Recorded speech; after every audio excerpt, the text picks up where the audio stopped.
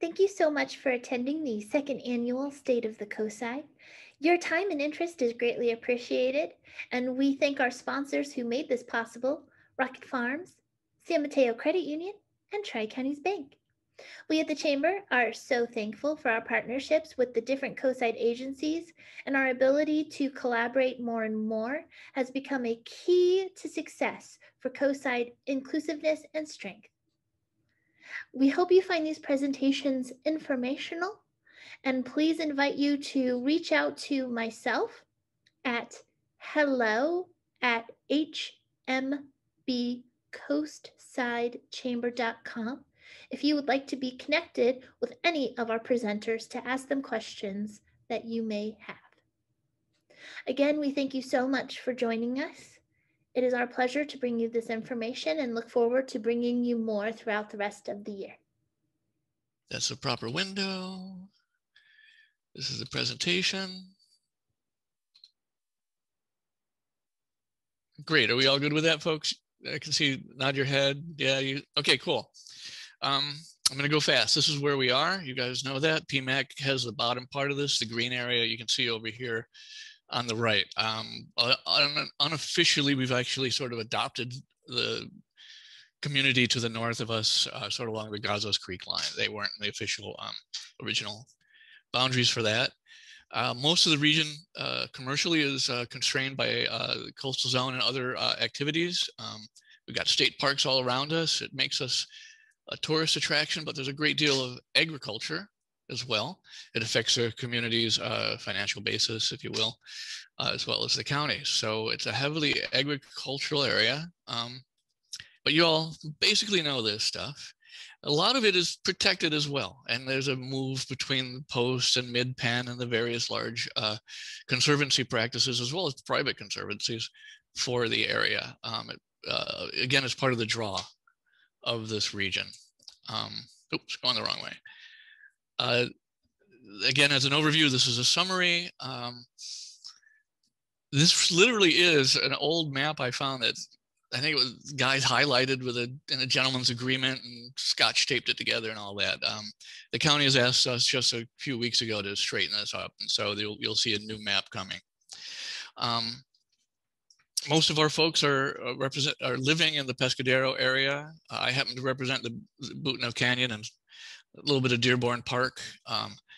And we currently have no one in Area 2, although we have a very capable person that I'm thinking of Shanghaiing as well into that role.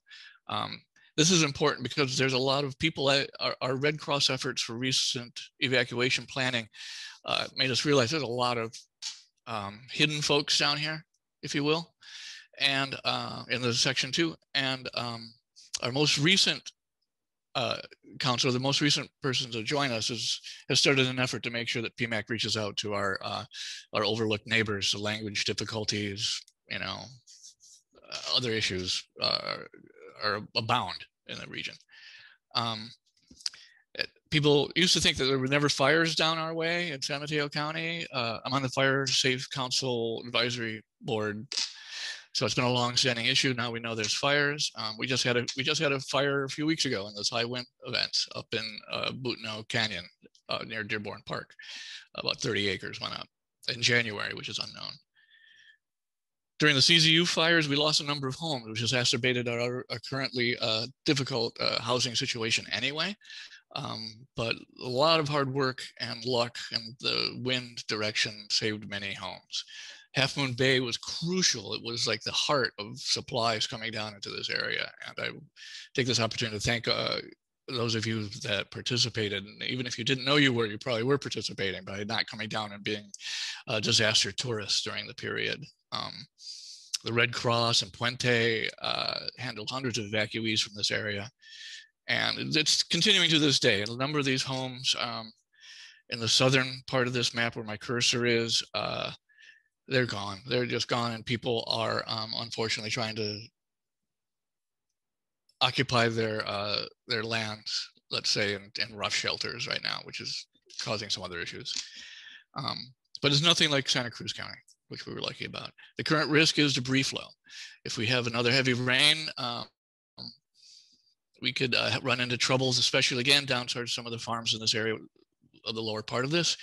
Again, we evacuated about 500 households during the storms a few weeks ago, and a Coastside CERT, the Half Moon Bay CERT organization, and in the county were again crucial in helping this area which survive. I'm in the South Coast CERT, which is a much smaller organization because there's just fewer people down there with the interest and capabilities.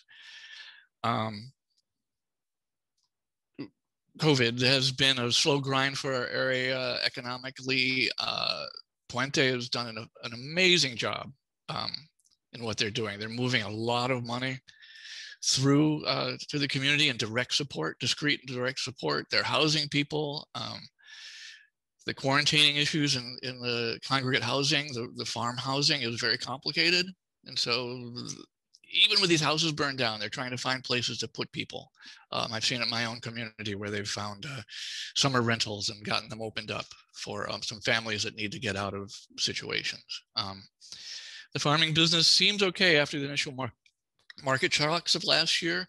Tourist business has adapted. We've got lots of people coming all the time. Duart's,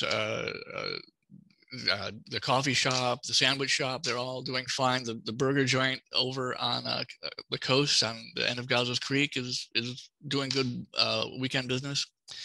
The community groups are meeting outside when they can. We've had outside drive-ins when the weather's fine, hosted by KPDO, our regional coastal radio station.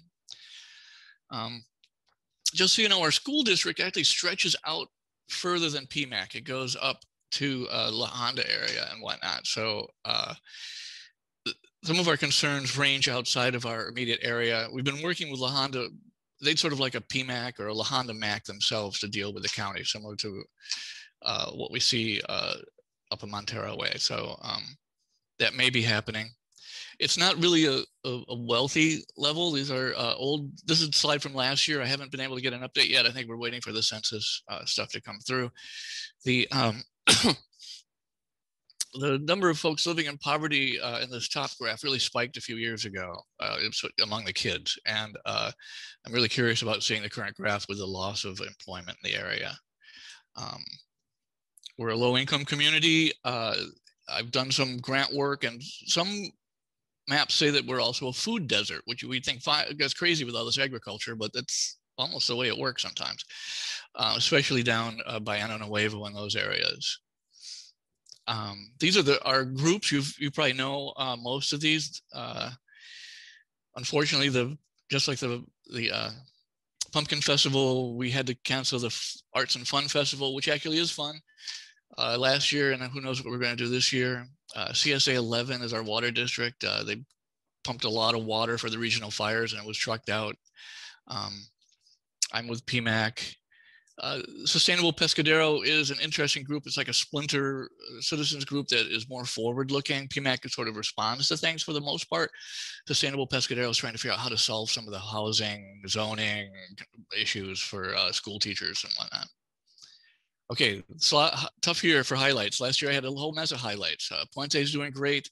No one died in the CZU in our county. The small businesses are getting by. We've got these movies going on. We had a wonderful event with regional firefighters, like the community, what they call themselves, bootleg or rebel firefighters that stayed behind and put out fires in the area. Had a nice event at Haley Farms with that. The dredge, which I mentioned last year, is being completed, actually was tested this year. Water's flowing fine. It's not backing up in ways it's not intended to, and it is backing up in ways it's intended to. We had no giant fish kills out there at the marsh.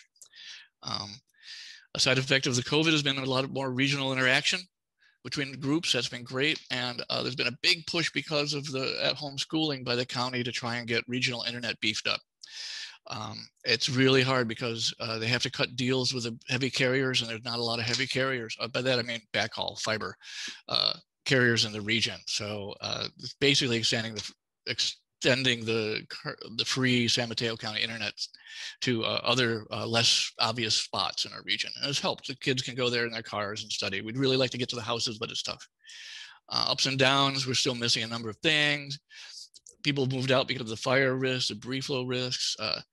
The parks draw a lot of people. It's great for business, but it's dangerous out there. We had a tree fall down out of the blue in the Butno Canyon at halftime of Super Bowl. Boom, took out it was outrage in the village.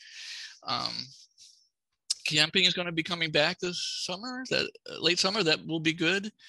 And there's discussions about agricultural tourism permits, which I'm not quite sure. I know it's happening, but I don't quite know what that would entail.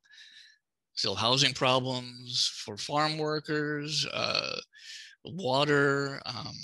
We've got a lot of issues with race cars, clubs coming through and racing, blowing off stop signs. That's a problem. The reduction in commercial garbage has resulted in an increase in homeowner garbage stuff, which is a big deal. We're getting a lot of people dumping stuff down our way. And about the rest, the school district funding hasn't changed and all that. And so I promised to keep it shorter, and I just have. Thank you very much. Bing. Thank you, Casey. We do have a couple of minutes. If anybody's got any questions for Casey, please feel free to raise your hand right now. Yeah, I wouldn't see them, so just let me know. It's like one of those auctions where people are doing stuff, and you're like, what are they up to? Well, it looks like your presentation was amazingly thorough, and we don't have any questions at this time. We will. Oh, Nate has a question. Yes, please take it away, Nate. Hey, Casey, this is Nate Surdy with Compass Real Estate in Half Moon Bay. I also sell down in the South Coast too. With the fires, we're dealing with a crisis regarding fire insurance. Yes. I know this is correlated to housing affordability. Is Pescadero working with the county and just with the general area? Because I see this will be a pretty big crisis for areas that are unincorporated with the county of San Mateo. To be honest, Nate, the area isn't as cohesive as the areas along Skyline, Kings Mountain, Costanea, in terms of lobbying for insurance policy changes.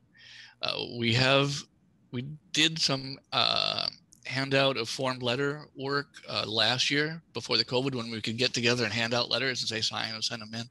But there has not been anything that has produced direct results that I know of for sure. If you have the Fire Safe Council is also, this issue comes up regularly there for the unincorporated parts of the county, even for like Woodside, those areas. And we're basically, to be honest, hoping to piggyback off of some of the more resourceful communities in terms of lobbying for the rural areas. That make sense? It does. Thank you, Casey, for answering our question. Sure. I make sure this is on everyone's radar. Once you're dropped by Lloyd's of London, what do you do? Right. Yep. So, which is me. I've been dropped. I'm on my third policy now in the last 4 years. Anybody else? Okay, looks like we're good. We will stay after the meeting if anybody thinks of a question between now and then. Thank you so very much. Next, You're welcome. We're going to see a presentation from Mayor Robert Brownstone. Robert became the mayor at the beginning of 2021. But was a crucial part of the council since 2018. And I will share Robert's presentation.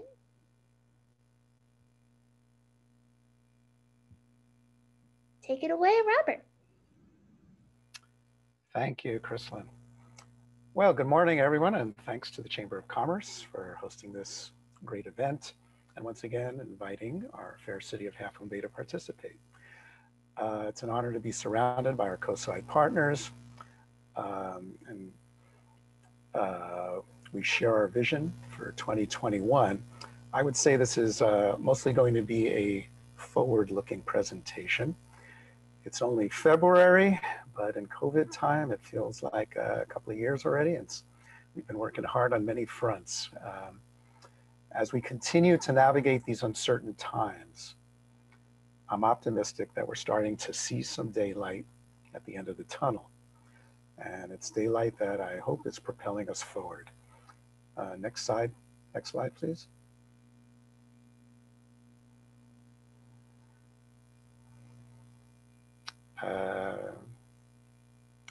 Next slide, Chrislyn. All right, thank you. I'm having a little bit of an issue. I'm going to try to reshare it. I apologize. That's right. There we go. Great. Perfect. Thank you.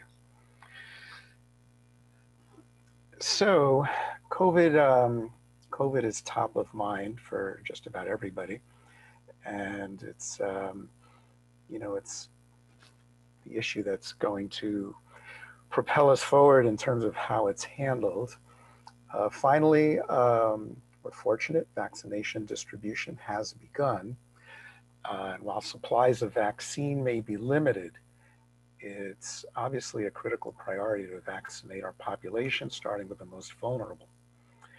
In keeping with the state's guidance, the County of San Mateo is working through the different phases of distribution as quickly as they're able to direct a limited supply of vaccine to the state's identified priority groups, as you see here on this slide. So we're currently vaccinating members of Phase 1A, which includes healthcare workers and residents of long-term facilities, as well as Phase 1B, which includes residents age 65 and older. Again, as much as we can do this as vaccine supplies allow, in keeping with the state's guidance. As you know, you can sign up for the county's notification tool to receive notification when the state determines eligibility, as well as information on how to make an appointment for a vaccination. And as supplies increase, as they will, the vaccine will become more readily available. And I can't stress enough how important it is for all of us not to let our guard down during this vaccination process. And to remember that you still may be a carrier. There's, at least with the current vaccines, as many of us know, it's a 2-dose procedure. And until you get both doses, you won't have the amount of immunity that the vaccine will hopefully provide. And during that process, you can remain a carrier even after you get both doses. It takes a few weeks to build up that immunity. So I think it's on all of us to communicate that as much as possible, that we should continue to wear our masks, socially distance, be cautious before and after receiving the vaccine. We're not out of the woods yet, but hopefully we're on our way. Next slide, please. Another critical project now underway for the city is the Coastside Recovery Initiative. And the Coastside Recovery Initiative is a collaborative effort between the city, the county, local businesses, nonprofits, and faith and community leaders. And this initiative recognizes that the Coastside is a unified economy, spanning from Devil's Slide, south to the county border, and east to Skyline Boulevard. The guiding principles for this Coastside Recovery Initiative are inclusivity and equity, community engagement, and innovation. And we'll start by identifying and achieving short-term wins, and that'll be followed by the development and implementation of longer-term strategic plans that will serve the local community and ensure both effective and measurable outcomes. The goals in the recovery of the Coastside Recovery Initiative are twofold. Number one, we want to address the immediate needs of local businesses in the Coastside community to effectively recover from the economic impacts of COVID-19. And the second goal is to advance strategies to lead to a more equitable, vibrant, and resilient coastside economy. Next slide, please. So community participation is key to the success of the initiative. And tonight, we are hosting the Coastside Recovery Initiative's inaugural open house. And that'll be this evening at 6 p.m. We encourage everyone here and to let everyone know to please join us at 6 o'clock tonight. This will be a virtual event, obviously, and you'll hear from Lenny Mendonca, former Chief Economic and Business Advisor to Governor Gavin Newsom, on why the time is now to ramp up plans for social and economic recovery. This will also be an interactive event, and there will be breakout groups to give everyone a chance to voice their opinions and give their perspectives. This is also an inclusive event, and live Spanish interpretation will also be available. So we hope that you'll make it to the meeting tonight, and you can all register for this event at the link on screen, and we'll also get that link out to all the participants from today. Next slide, please.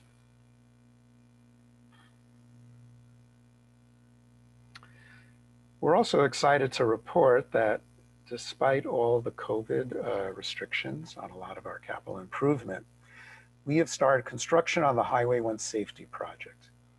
And this project's been on the record since 2012 as part of EDA traffic safety and operational improvements on the Highway Corridor 1, as it travels through Half Moon Bay. Actual construction started on October 1st, 2020, when a small socially distanced group held a groundbreaking ceremony, including representatives from the San Mateo County Transportation Authority, County Supervisor Horsley, as well as City Council members and staff. Some of the safety improvements that are part of this project include a new signalized intersection at Highway 1 and the Main Street Higgins County Road intersection, sidewalks and pedestrian crossing improvements, bicycle facility improvements, including a bike turning box at the new signal to connect cyclists with the Naomi Partridge Trail, undergrounding of overhead utilities across Highway 1, and landscaped entry monuments welcoming visitors to the historic downtown area. Construction has been moving forward on schedule and within budget. The total budget for this project is $4 million, of which we have received $3.6 million in grants from the San Mateo County Transportation Authority. That grant plus a local match of $400,000 makes up the entire construction budget. City staff, including our public works maintenance, planning, engineering, and expert consultants, have worked diligently on inspections, material testing, and oversight to ensure that the project is constructed in accordance with standards and specifications, as well as ensuring that our operations are conducted in a safe manner. Construction is expected to be completed by the end of this calendar year. So we look forward to the completion of this project and the safety improvements that will provide not only locally, but regionally. And thank you to city staff for your continued efforts to make our community as safe as possible. Next slide, please. Finally, we will be holding our annual listening sessions within the next few weeks. This is another opportunity for our community to share their opinions and ideas and feedback on what they believe the City Council's critical priorities should be for the upcoming year. Keep an eye on our social media and the e-news for the dates once they're confirmed. Next slide, please. And again, I would like just to conclude with reminding us all that Coastside is a strong, resilient community. We are on the road to recovery. Thank you all for being here today and to help continue doing the necessary work that makes the coast such an amazing and desirable place to live, work, and play. And now I think we'll open it up for a few minutes on questions. And hey, just before we begin, I just can't help myself. I'd like to also provide an answer to that last question that I think Nate asked about insurance and fires. And I just read somewhere that the state county insurance commissioner is beginning to put together a scheme that connects, that incentivizes house hardening activity to insurance rates. So educating the public on many different ways they could be harden their homes and ways to check if people are doing that, and then connect discounts on insurance to that scheme. So there is some hope out there that we can incentivize good behaviors that'll prevent fires, and in addition, hopefully keep the insurance rates low. So I just read that yesterday, I think, so let's see where that goes. And that it now is a disclosure, by the way. Is it? Okay, great. All right, now be quiet. Any questions about it? Thank you, Robert. Yes, if anybody has questions, please feel free to raise your hand now. We'll give that a second. Otherwise, we will move forward. And again, we'll be around at the end if a question pops into your mind. Okay, I think we're good to move forward. Thank you very much, Robert. It's so much appreciated. Thank you, Kristen. So next, we're going to move on to the San Mateo County Harbor District. And we have Miss Virginia Chang Corrali, who was recently named this year's chair of their 5-person commission. Please take it away, Virginia. Thank you, Chrislyn. We have some great news, but I'm just going to make a few remarks to kind of kick off our presentation. In 2020, the Harbor District had a very busy year. Many of the things that we've done, Jim will be talking about. Many of the challenges that 2020 confronted the Harbor District with gave the Harbor District the opportunity to develop policies that benefited the district during a pandemic and a wildfire.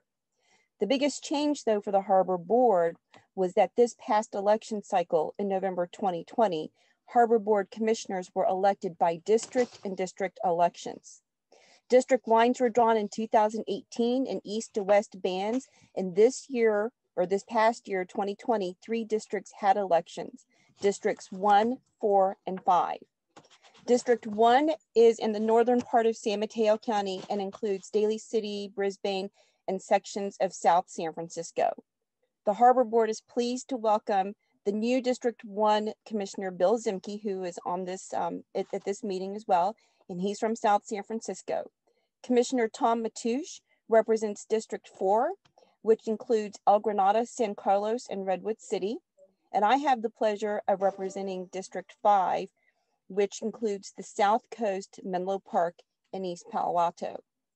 Commissioner Ryering and Commissioner Lorenas remain at-large commissioners, but their districts will have district elections in 2024. So that was a huge change for the Harbor Board, and I think the Harbor District in general, which we received a lot of questions about during election season. December 2020 also marked the first anniversary of General Manager Jim Pruitt, who has done an outstanding job. Never in our wildest dreams did we expect the 2 crises that we faced, one exacerbating the other. But Jim and the Harbor Board met these incredible challenges, and we're proud to continue doing the people's work. Without further ado, I'm honored to present General Manager Jim Pruitt to share with you the Harbor District's accomplishments in 2020. And I want to also thank our incredible staff who really did an amazing job getting the Harbor District and whatever the county needed. You know, we were working in tandem with the county, the resources that were needed. So, and Jim can talk about the incredible staff because he heads up all of the Harbor District. So Jim, please take it away.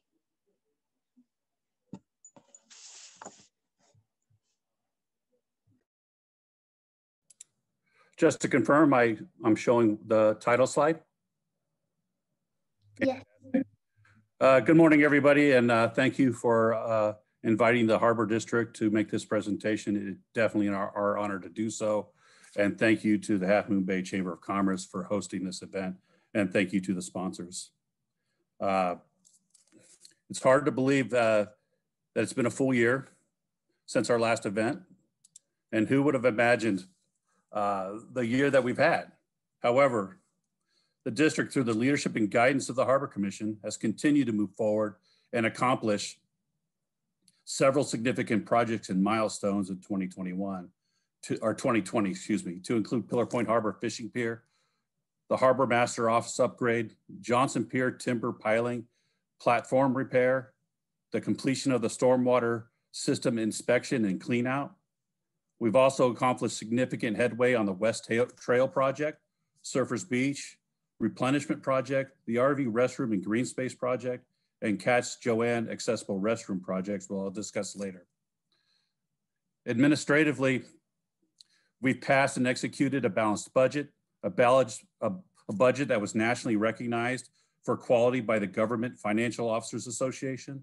The district also maintained the Special District Leadership Foundation Certificate of Transparency for 2021. It is also very important to point out that none of the mentioned projects or initiatives could have been accomplished without the great staff of the San Mateo County Harbor District and the involvement and input from the public. Today, we're looking forward to the future to provide financially and environmentally responsible stewardship of our maritime resources, maintain our emergency response, and provide and encourage public access. To that end, I will discuss a few of our major projects and initiatives that we'll be tackling in 2021, to include the West Trail, or excuse me, water quality, the West Trail living shoreline, the RV restroom and green space, Surfers Beach replenishment, Catch Joanne's accessible restroom, and the Harbor District Master Plan. The first issue I'd like to discuss is the water quality issue and the total maximum daily limit.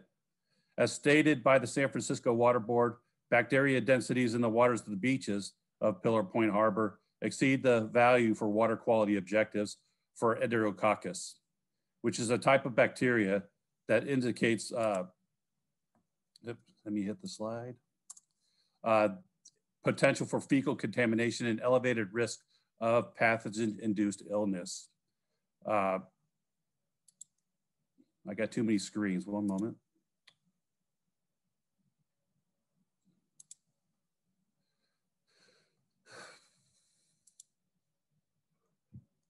There's no question that there's beaches at Pillar Point Harbor have water quality concerns. Those circled are the beaches of concern at this time. And through extensive testing at the harbor, the district has shown the source of contamination is coming primarily from the watersheds outside the district and not outside our jurisdiction and our influence. This is a picture of the watershed areas. Pillar Point Harbor drains approximately 3,900 acres to include inflows from the Denison Creek, St. Augustine, and Deer Creek watersheds, which is comprised of open space and airport, agricultural, commercial, and residential areas. The district in the past years have taken several proactive steps to address this issue. Within the breakwater, the district has tested all sewage lines and restrooms to identify and repair any leaks. We inspected, cleaned, and when necessary, repaired and replaced storm system pipes under the harbor. We sealed unauthorized drains and rerouted those drainages to the sewage system, developed and implemented dock washing systems, or recovery systems, ensured all garbage bins were maintained and there's no leakage from the garbage, provided free mobile sewage and bilge pump out services to the vessels in the harbor. We placed in pet waste stations throughout the harbor property, and we engaged in educational and awareness campaigns concerning water quality in the harbor. Most recently, during our routine inspections, the district found that the top of the fish buyer building out at the end of Johnson Pier, which is a favorite roost of thousands of birds, the roof was covered in bird guano. And as you can see from the picture on the left, the rain gutters of the building were completely impacted. We have recently hired a certified company that comes in now once a quarter to clean the bird guano from that building and rinse it off. And the water is filtered before it goes back into the harbor. This has eliminated a significant source of bird guano that has been entering the harbor for years and should result in better water quality. The next step for us at the Harbor District and for the water quality is to work with our partners. Most recently, the San Francisco Water Quality Board had a meeting yesterday and passed an amendment to the Water Quality Basin Plan to address the contamination of several coastside beaches, including the 4 within a harbor. The amendment directs multiple agencies to take specific actions to address the issue, and the Harbor District's looking forward to working in partnership with those agencies. The Harbor District has already started an engagement by suggesting a roundtable discussion with all involved parties to address water quality and a comprehensive plan to address it. The next project I want to talk about is the West Trail, a local treasure. It's currently in the before condition, where you can see the trail is falling in and there is no beach and it's getting quite narrow. On the right is the after picture and what we believe it'll look like, where you'll see coastal vegetation, you'll see a beach, and you'll see walkways to that beach to protect the vegetation. We're very excited about this opportunity right now. But bringing back the beach is not the only reason the West Trail is important to us. We also need it for emergency response and rescues. In the picture that you're seeing, it was a recent fire out at the end of the West Trail, and the firefighters and the Harbor Patrol were able to get pickups out there, but it was very narrow, and the path is narrowing with every storm. Soon, trucks and firefighters and rescue personnel will no longer be able to reach out there if we don't get the trail repaired soon. The good news is that all the permits, this project is going to permit on Friday with the Coastal Commission. We're expecting the Coastal Commission to approve that. The Coastal Commission is very supportive of this project, as it will be a test bed for living coastline repair and protection, as opposed to hardening the beach. We're returning to a natural state. So they'll be watching this project for not only Half Moon Bay, but for other projects within San Mateo County and throughout the state of California. The next is a video I'd like to show. It's short, but it's also another reason we need to maintain that West Trail for emergency access. This is recently within the last 8 weeks. And you can see the weather's kind of confused, the waves are confused. And close in the shore, which is being showed by this video, the waves aren't that large. And lots of people will think it's easy to walk out there and they're in no danger.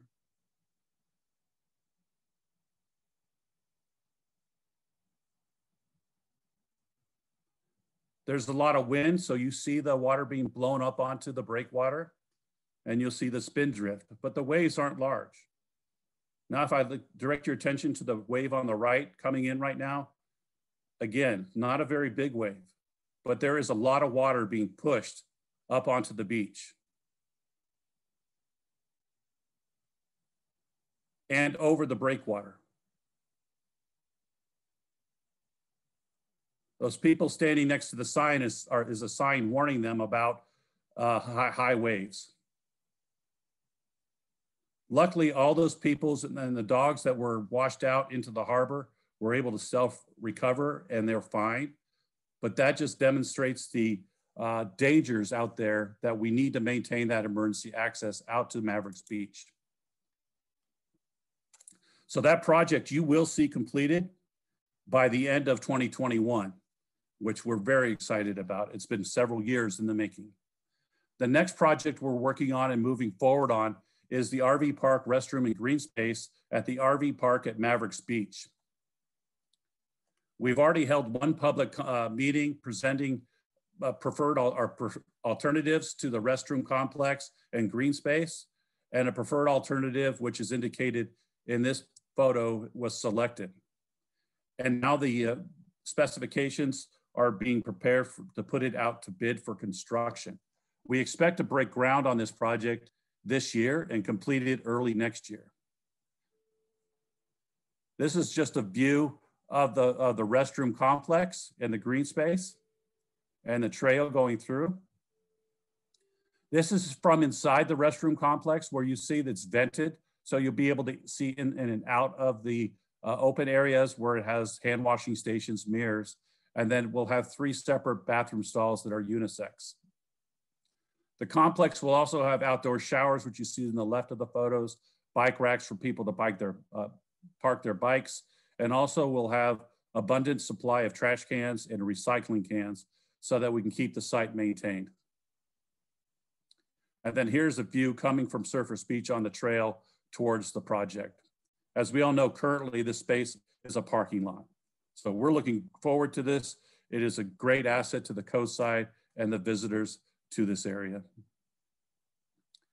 The next project I want to talk about is Surfers Beach replenishment. We've been talking about this for a few years now, and the area is indicated by the red slash lines is where we'll take dredge material from inside the harbor and place it onto Surfers Beach, where it's indicated by the red dots. This project has hit a couple delays, mainly eelgrass. And the 3 pictures you see in the eelgrass is, you can see the eelgrass beds at low tide up there in the upper left. The upper right is just a close-up of what eelgrass is. And then that bottom picture, just for your awareness, is what eelgrass beds look like after the public has come in and did good digging activities on the beach. So this beach is really accessible, open to the public, and easy to get to, so clamming activity is high. The areas highlighted in green are the current eelgrass beds in the harbor, which provide critical fish habitat. And because of the sand silting in those areas, they become perfect depth for eelgrass to grow. That green spot in the middle is where we plan on dredging and taking sand that will be pumped over to Surfers Beach. The initial plan is to transplant that eelgrass over into the area on the left in green and replant it and remake eelgrass beds in that area to provide and mitigate for the eelgrass habitat that we'll lose due to the dredging. Once this project is done, we're going to have a restored Surfers Beach, providing protection from coastal erosion and protecting Highway 1. We're going to have healthy eelgrass beds and critical fish habitats inside Pillar Point Harbor. And we'll take advantage of all the studies to establish a harbor dredge program and sediment management program for Pillar Point Harbor itself into the future. And again, we plan on breaking ground on this project in the eelgrass growing season in spring of 2022.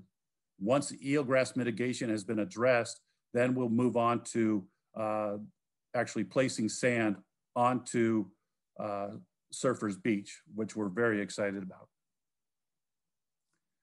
The next project has been going on for about 1 year, and it's due to a lack of public accessible restrooms at Tenant Row at Pillar Point Harbor.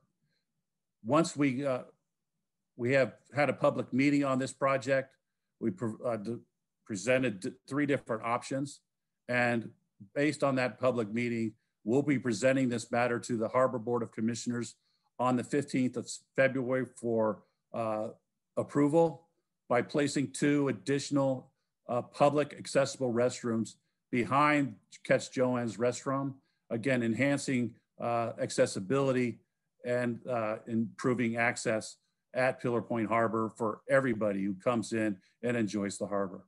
So that project will be completed in this fiscal year or this calendar year of 2021. And then finally, the Harbor District is going to begin a master plan project as early as March. We'll be coming out with it, and we'll definitely need the input from the community on what they feel is important. So we'll definitely have some listening sessions planned and get feedback from the public on where the Harbor District should go into the future with building and maintenance and services that we provide. And I definitely will be leaning on the Chamber of Commerce to get the word out about the master plan and the meetings that we have scheduled. Barring any questions, that's my presentation, and I appreciate the time. Thank you so very much, Jim. If anybody has a question for the harbor, please raise your hand now.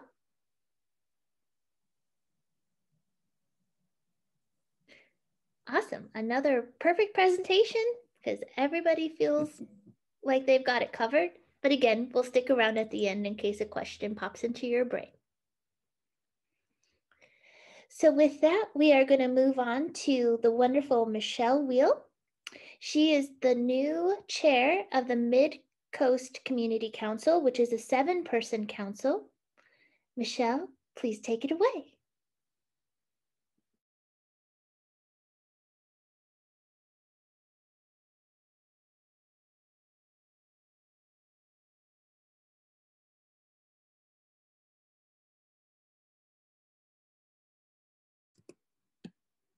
Hey there, can you guys hear me and see my screen? Absolutely. Okay, great, thank you. Thank you so much, Chrislyn. And it was really interesting to hear all of the other projects that the different areas have going on. I'll share with you a little bit about the Midcoast. So you may be asking yourself, who is the Midcoast Community Council? We're also called the MCC. We're a municipal advisory council to the San Mateo County Board of Supervisors. We cover the area between Moss Beach and Miramar, so Montera and Miramar. So Montera, Moss Beach, Princeton, El Granada, and the unincorporated area of Miramar. The Miramar is actually split between Half Moon Bay and the unincorporated Midcoast. We have approximately 13,000 residents on the Midcoast. So really very similar in size to the city of Half Moon Bay, maybe even a little bit larger. And we represent those constituents as residents as well as the visitors to the coast. Our council consists of 7 elected council members who serve 4-year terms. I will note too that we are all volunteers and we have 0 staff and very little budget, but we do as much as we can with what we have and with our very dedicated council members. So what topics does the MCC cover? Primarily, it's anything that comes to us by our members or on the Midcoast, but we try to divide our topics into a few main areas. Parks and recreation, so that includes things like Quarry Park, the Fitzgerald Marine Reserve, the Moss Beach Park and playground that was newly reopened in Moss Beach. We also cover planning, zoning, and code compliance for the Midcoast. And so we review any sort of plans that come through the Planning Commission. First, they go to the various regions, but the Midcoast, if something falls on the Midcoast, whether it is either residential or commercial or industrial, we cover that. We review those items and provide our feedback. We also cover transportation, which is a very big issue of late with the Connect the Coastside plan. And there's also been a number of things coming up that have come up in the last year regarding transportation, especially crossings on Highway 1. As you know, we're a community that is divided by Highway 1. And so getting from one side to the other is often very difficult. We don't have very many crossings, safe crossings. So that's an area of importance, as well as just, transportation, both in automobiles, on bikes, and for pedestrians, as well as our, children having safe routes to schools. So that's all part of that transportation bucket. We also look at infrastructure. That includes things like, our sewer and water, not that we manage those. We know there are independent organizations that manage those, but kind of oversight of those things. Also, one of our main issues of late is the Meadow Creek Bridge. And so that is something that we weigh in on. And sustainability, and that's a very broad category that includes everything from coastal erosion to wildfire preparation and tree removal projects. So those are things that we are very concerned with and interested in weighing in on. And finally, the last category is very broad. It's community and communications. So that kind of covers everything that the other categories don't cover. So some of our 2021 priorities I mentioned Connect the Coastside. So what that is a comprehensive traffic management plan that is put together by the county. And it's the latest draft is a 180-page document where they lay out just all of the projects that they would recommend for the coast. None of the projects are funded at this point in time, but it's a project that's really been in process for many, many years, and it's finally coming to completion this year. And so that's something that we are looking at very closely, trying to gather community feedback in terms of, which of these projects are priorities for people. And those projects include they run the gamut of different traffic related projects, everything from bicycle parking to safe crossings, roundabouts and or signalized intersections at certain sections of the Midcoast, especially in Moss Beach. Just a whole bunch of things. And so that's a very important document. And if anyone has any feedback, I would encourage you to review that document and provide feedback to the council. And our email address is on our website. We also will be talking about that at our next meeting. We hold meetings twice a month on the second and fourth Wednesdays of the month at 7 p.m. And so the next meeting on the 24th will be covering the Connect the Coastside plan. Another issue of late, really, since about the middle of last year, has been the Murata Road and Meteor Creek Bridge.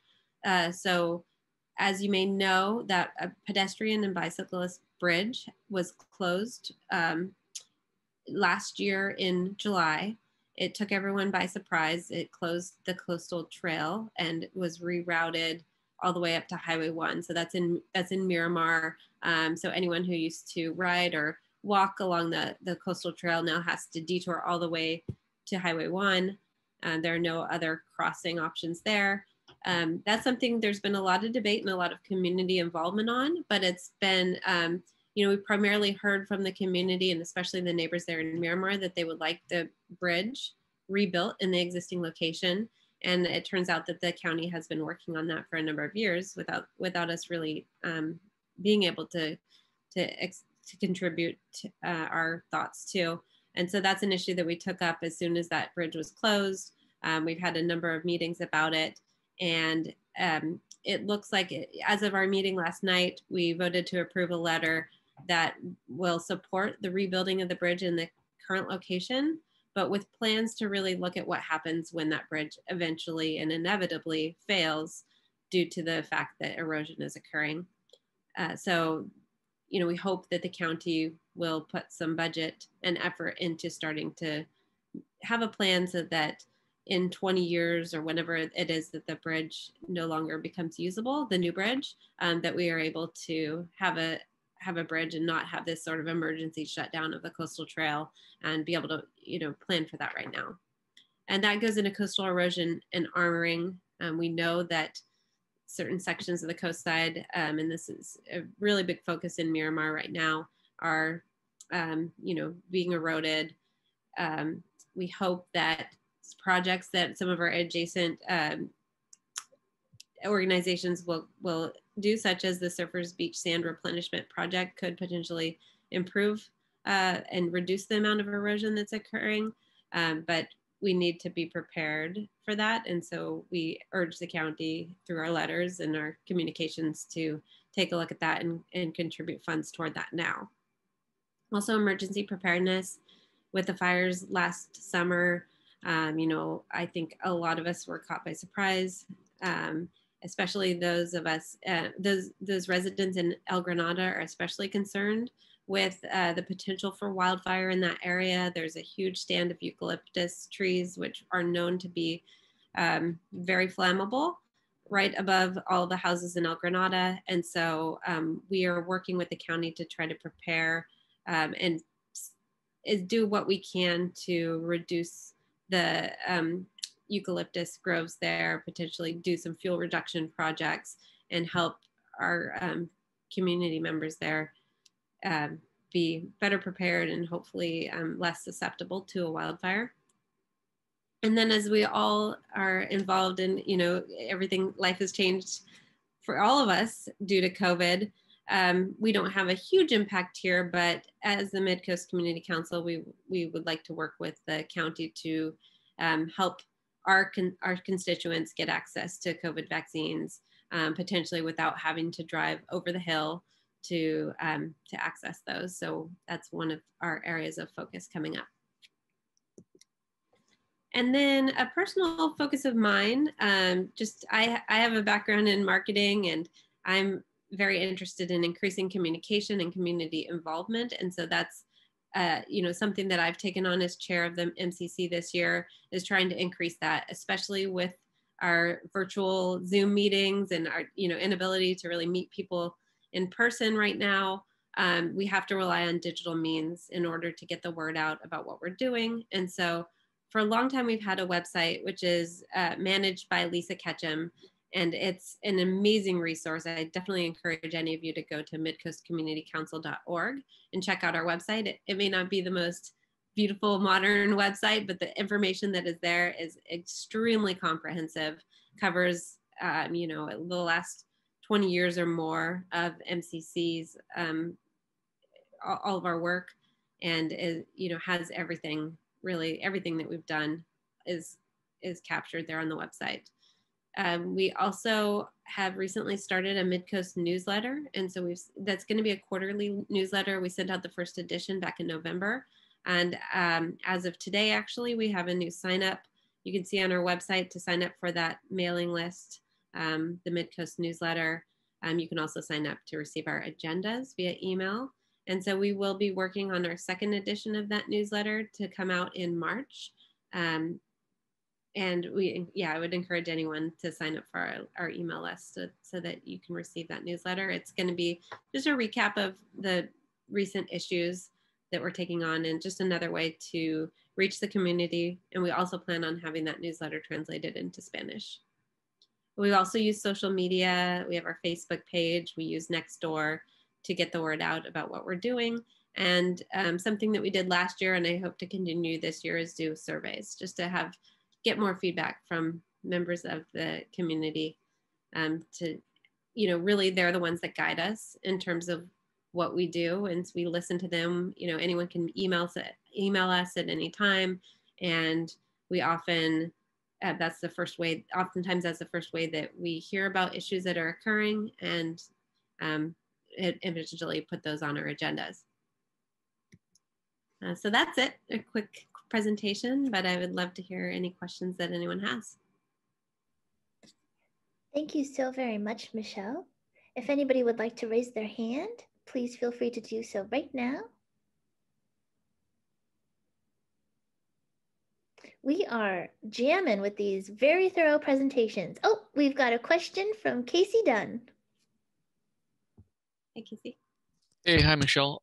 I'm curious, how often does Don Horsley attend the Zoom meetings you guys have? Rarely. He always sends a representative.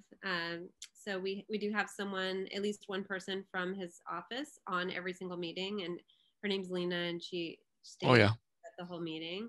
But yeah, the last meeting that he attended was our retreat, which is our annual administrative and planning retreat that occurred in January. So that's the last time he was physically at a meeting, or not physically, virtually, I should say.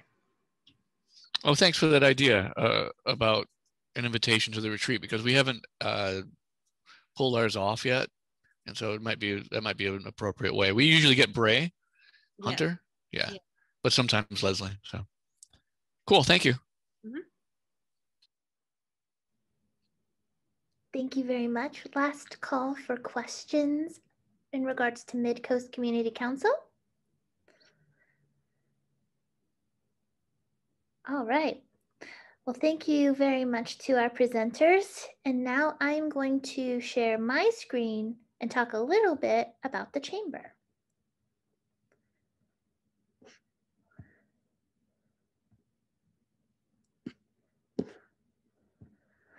All right. So the chamber is a regional chamber. So as many of you are probably familiar with, like over the hill, there's almost a chamber per city. We are lucky for us that our chamber represents the entire Coastside from Pescadero to Montera back to Highway 35. So we are considered a regional chamber. We have 3 areas of concentration, which we in the chamber community call ourselves 3C chambers. We're catalysts, conveners, and champions for our local economy. So we are the Coastside's premier business development advocate. Our focus under Catalyst is marketing, education, and resources for business growth. So we are constantly evolving our programs and trying to bring in educators that can help our businesses learn new skills. Thank you to grant money from both the city and the county, we have been able to build out a business development center in our office that people will be able to come in and receive consulting and classes. We're very excited to unveil that once we're allowed to have people in our space safely. Under convener, this is where we do a lot of our most core work, which is creating connections and relationships and building support for our business community. So if an issue arises that affects an industry or a single business a little bit differently than others, we try to make sure that we connect that business or industry with proper authorities or our legislators to make sure that their voices are being heard and that they're able to communicate with one another and create strong bonds so that we can bridge any gaps that might arise. Our goal is to make our Coastside economy a fair and wonderful place for our businesses and therefore greater community to thrive. And that brings us to being a champion. We want to champion the Coastside to be the Coastside that the Coastside wants to be.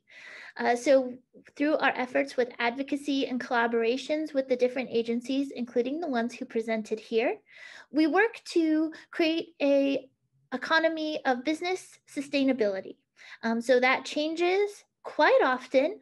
We're very much chasing ordinances and laws that are coming down the pipe from the city, the county, all the way up to the state to make sure that our business community is aware of what is coming and can weigh in when appropriate. I am, as the president and CEO, always available to our members. We are a member-driven organization. So basically, our members are who support us to do the things that we can do. So we invite any business on the Coastside to please consider joining the chamber, as it helps us create more opportunities to strengthen our economy as a whole. The healthier we are, the healthier you are. Thank you very much. And if anybody has any questions for me about the chamber, please feel free to raise your hand.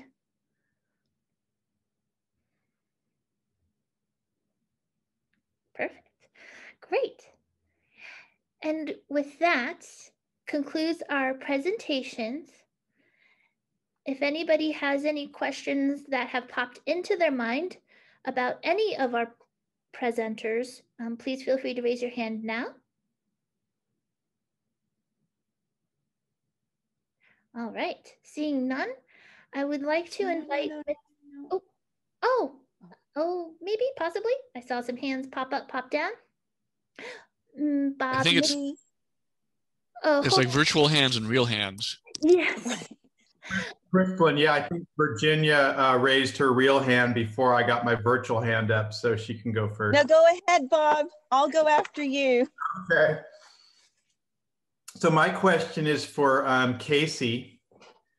This is Bob Nisbet, city manager for the city of Half Moon Bay. Yeah, hi, Bob. I think you might have touched on this a little in your presentation, but I ride my bike through Pescadero quite frequently on Saturdays and Sundays, and it's pre-COVID, it's always a delightful stop for visitors on a nice weekend. But what I've noticed is more recently, post-COVID, if it's a nice day. The downtown Pescadero is just getting throngs of people on the weekends, it seems to me. So I was just wondering if you and your community have noticed that as well, and that's a COVID phenomenon. And then also part two, how the businesses are finding the right balance with COVID. And then part three is this influx of visitors, which I don't think is going to go away.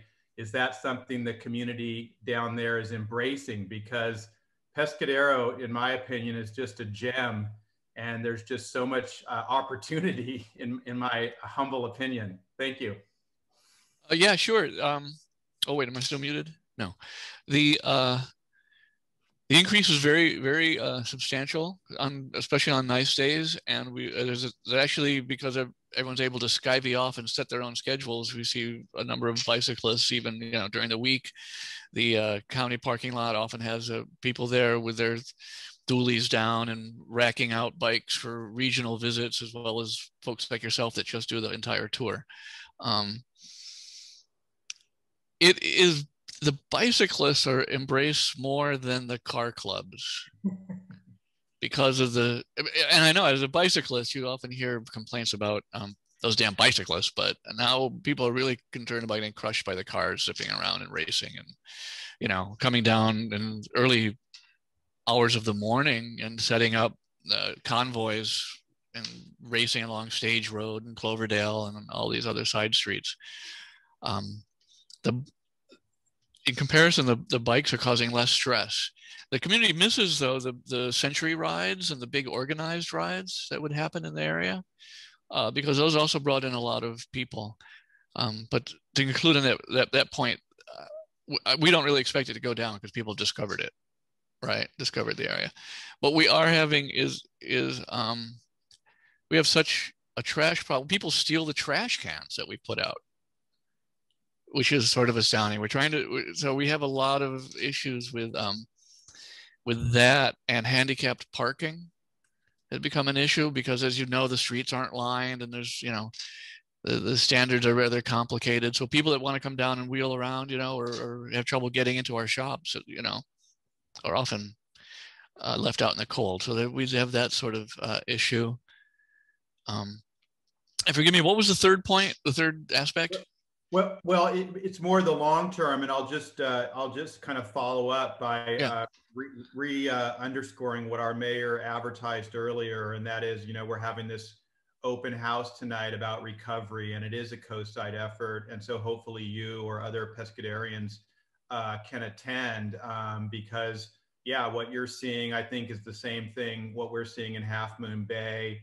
And as our mayor said, part of the effort is short term, but also just long term. It's not going to go away. And so how do we embrace the future? And like I said, I just for me, Pescadero is just a gem, and I have a feeling, there's lots of opportunity there for the local businesses to capitalize on what, like you say, it's been discovered.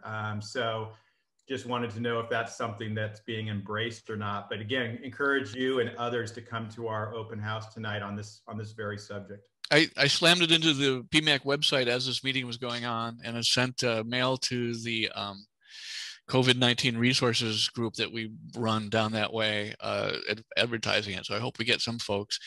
The constraint with visiting population is basically sanitary.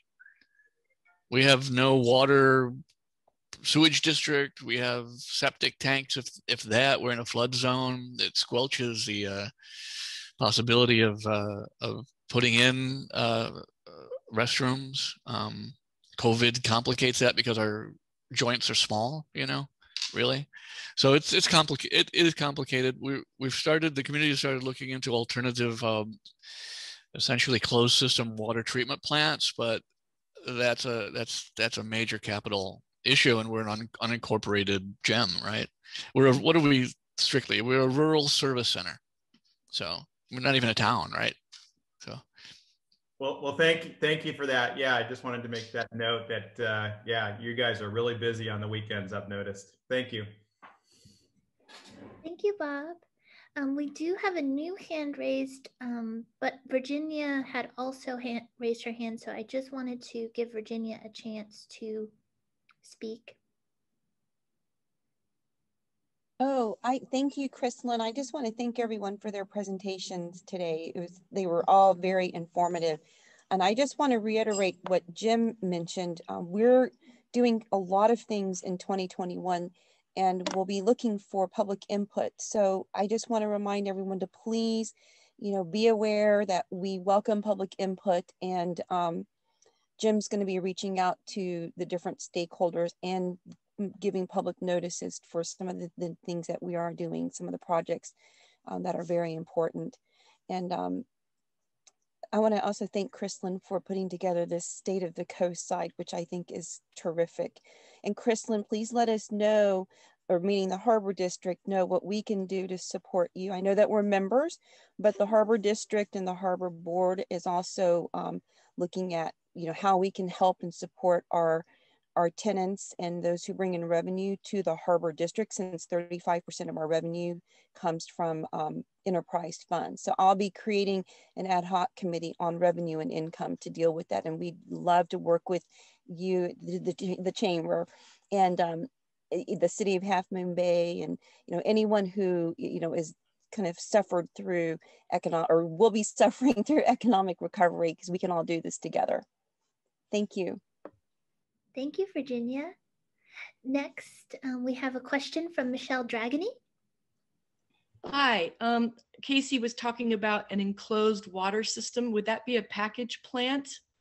At the Sewer Authority Midcoastside this last Monday, they actually had Ronaldo Vezaliza and present on package plants, which are localized sewage systems. They're sort of plug and play. They've been around for a long time, but it's an interesting thing to look at in terms of taking some place like Pescadero and making it independent of its water and its sewer. So I will be posting that on Coastside Buzz, and you can watch that presentation at your leisure. Yes, Michelle, it was Ronaldo presenting the work to the group called Sustainable Pescadero. And he's also online to present at PMAC. Excellent. And it, with the slowly waning population of the area, I think there's projections that the school district will merge. So there's some chance of using the elementary school area for some sort of housing. But it's pretty far out. Sure. Well, Sam is just starting a group called 2040. So maybe somebody at PMAC who's got their head in the the sewer water thing might want to call up Kishan or one of the board members and get onto that meeting. It's all very exploratory. It's exciting. It's new technology, and I like new technology. Thank you for the heads up. Yep. Ronaldo's a great presenter, isn't he? He is. Yes. Yeah. Thank you so much. Thank you, Kristen. This is great. Oh, thank you. Learned a lot. And thank you to everybody who has come. I don't see any other hands up, so I'm going to go ahead and move towards conclusion. So again, I want to give another wonderful thank you to our sponsors who made this possible: Rocket Farms, San Mateo Credit Union, and Tri-Counties Bank. And I want to thank the Chamber of Commerce's Board of Directors, 11 of my most favorite people to work with, and they allow me to try these things out and give me the latitude to bring new programs to the Coastside. And I'm just so thankful for the support that they give me to do these things. I would also like to give a super shout out to our wonderful presenters. Again, it was Casey Dunn from Pescadero, Mayor Robert Brownstone from the city of Half Moon Bay, Jim and Virginia from the San Mateo County Harbor District, Michelle from the Midcoast Community Council, and then lastly myself, the Crystal Lynn, the President and CEO of the Half Moon Bay Coastside Chamber of Commerce. Thank you, and I hope everybody has a wonderful day. Bye.